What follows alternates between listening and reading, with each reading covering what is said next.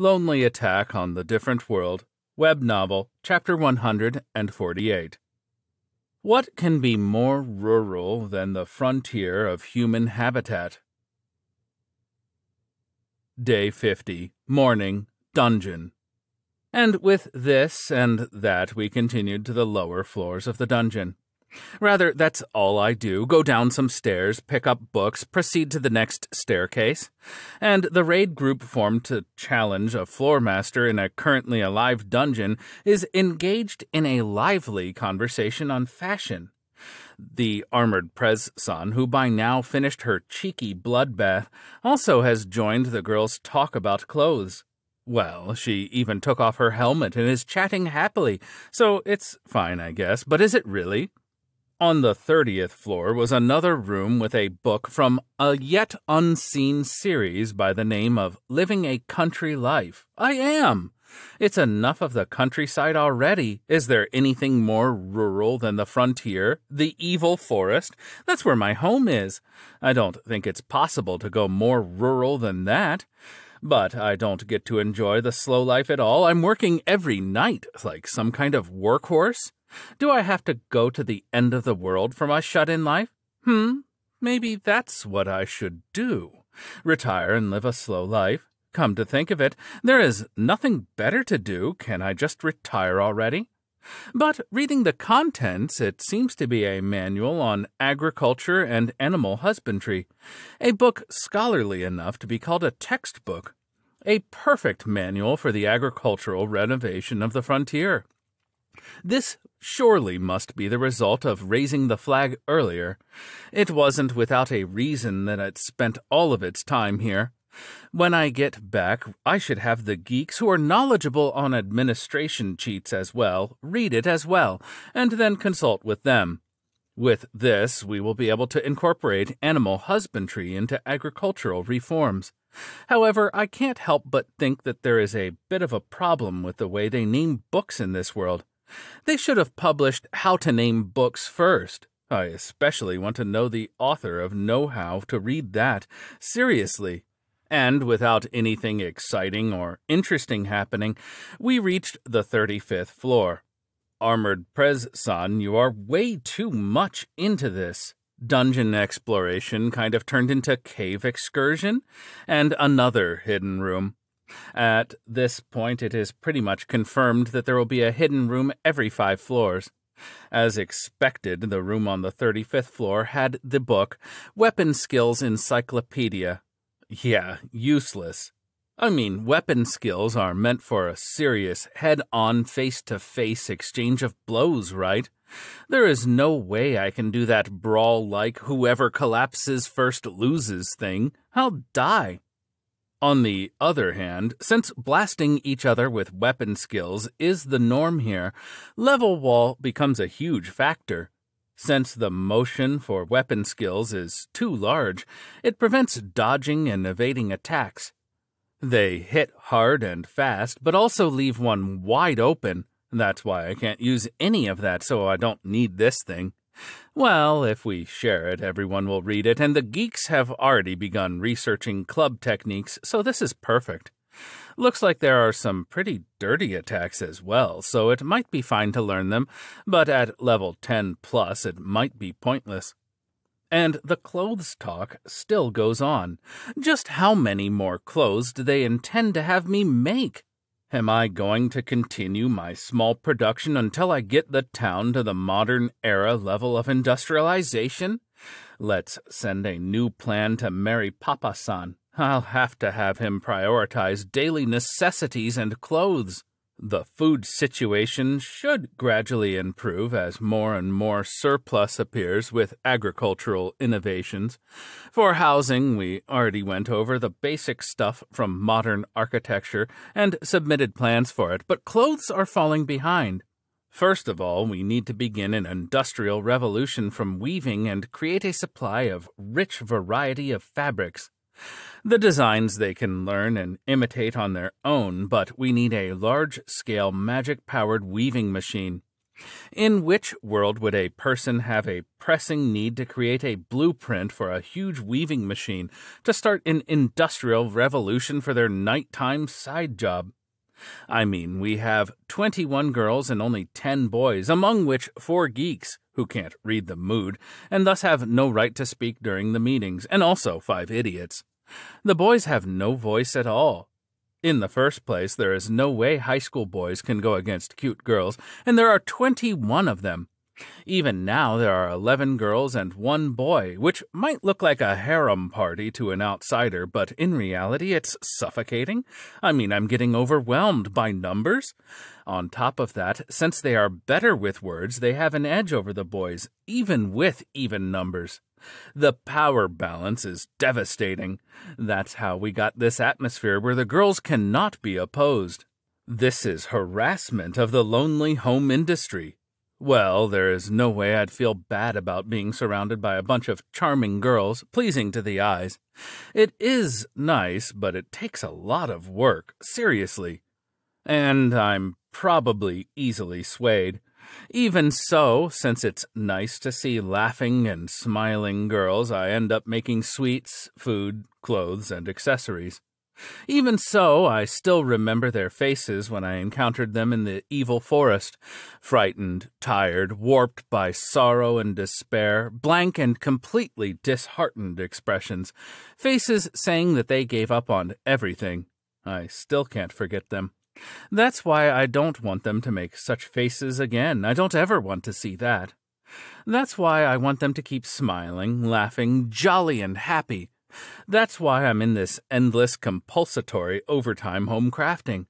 I should vent my anger on useless geeks and idiots when we get back, definitely. As I thought, there is another hidden room on the 40th floor as well. So this is a bookstore dungeon after all? Is there going to be a bookcase in the last floor? Okay, let's clear it today. We are going all the way down. I prohibit flooding or burning of the place, or rather, you might ruin the books if you go wild, so maybe we should enter the lowest floor with just Armored Prez-san and me. Vice President B-san absolutely cannot go in there. Yes, she is a great sage. A large-scale magic used in such a place could ruin books, but that's not what I'm worried about. The real problem is that in combat she is basically a lord of destruction. She smashes, crashes, bashes, throws, utterly destroying everything around her. And she is also swinging them around, destroying my concentration too. For some reason, occasionally, despite staring directly at the enemy during combat, I keep seeing Vice President B-san's chest with my Rasengan.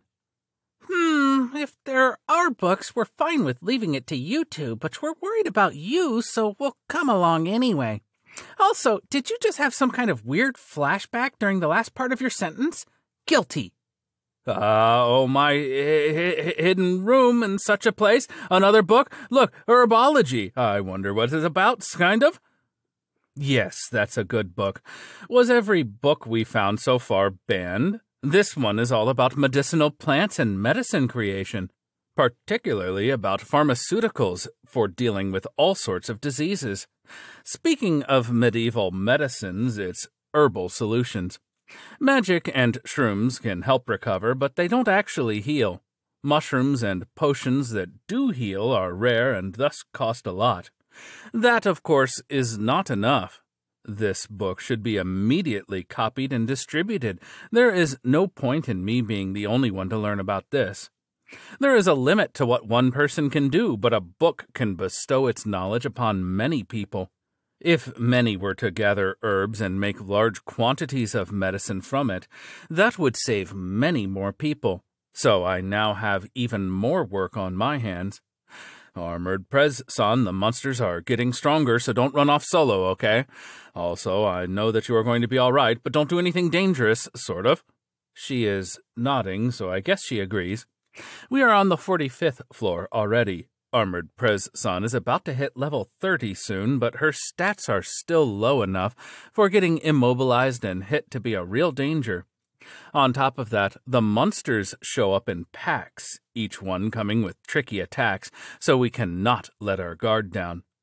There are 5 monsters on the way to the hidden room. No, there are 2 more after those 5, so it's 7 monsters. There are 7 monsters ahead. Since it's the 45th floor, they should be Chimera Beast level 45. A pack of animal-type chimeras, so it's a bit annoying. They are quite hard to kill, so everyone please be careful. And they are also the most dangerous of all monsters here up to the 49th floor. Animal-type chimeras, Chimera Beast. Being a fusion of several different animal-type monsters, they also have several heads, hearts, and even magic stones, so it's often impossible to kill them in one attack. For such opponents, tough brawler types are more suited than evasive one-hit killers. The risk is much lower. And the most troublesome point of chimeras is their power to absorb the abilities of enemies they ate. Just because it's a chimera beast, there's no guarantee that it can't use magic, and there is no telling what else it can hide. The danger of an unlikely worst-case scenario is very high here.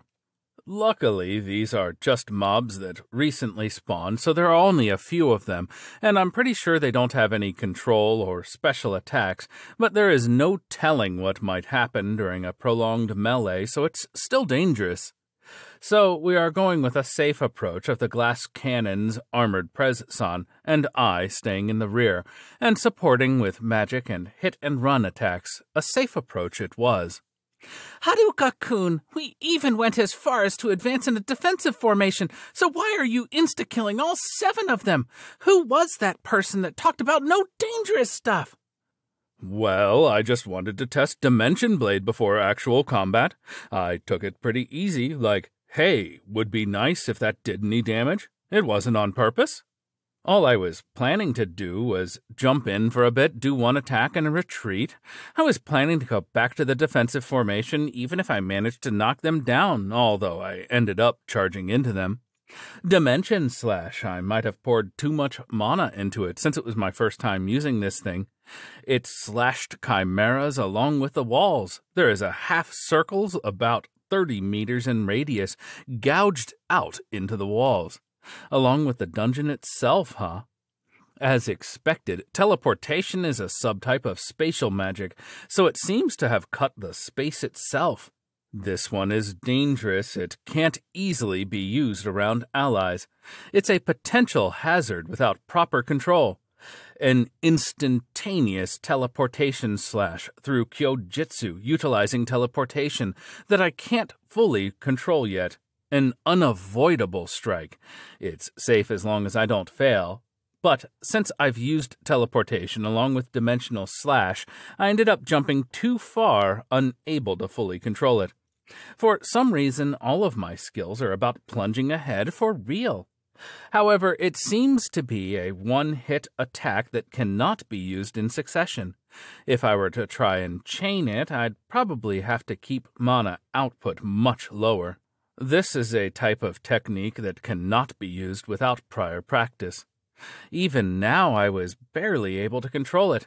Mana control and holding contained it, allowing me to keep it in check with apex thinking, but it was inches away from going wild. And even after all that restraining, that destructive power. With a divine sword involved as well, it creates an extremely dangerous combination. Ah, there was also spatial staff, so it must have contributed to cutting through space too. Such an uncontrollable technique. And since it cut apart the chimeras, it must have ignored their slashing immunity and magic immunity. I can't sell this weapon to anyone. This can be used to cut even us, and there is a high probability of instant death as well. It's so dangerous that I can't even use it for practice with Armored Prez-san. After all, even cheat items won't be able to protect her if space itself was cut. This is a dangerous weapon. Maybe I should seal it.